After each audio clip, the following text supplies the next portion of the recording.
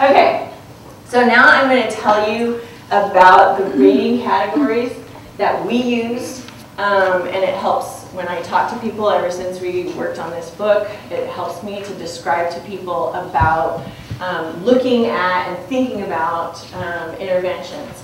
So we have what we call the scientifically based practices, and we're looking at interventions have undergone substantial amount of rigorous research. So there's a lot of years, there's a lot of studies that have been done and published in peer-reviewed journals.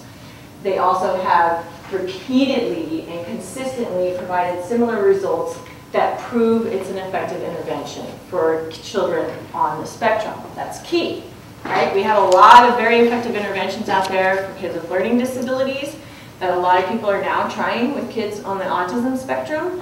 So there's legitimacy in those interventions, but is there legitimacy with kids on the spectrum? So that's another part of what we need to be looking at, is that right research being done.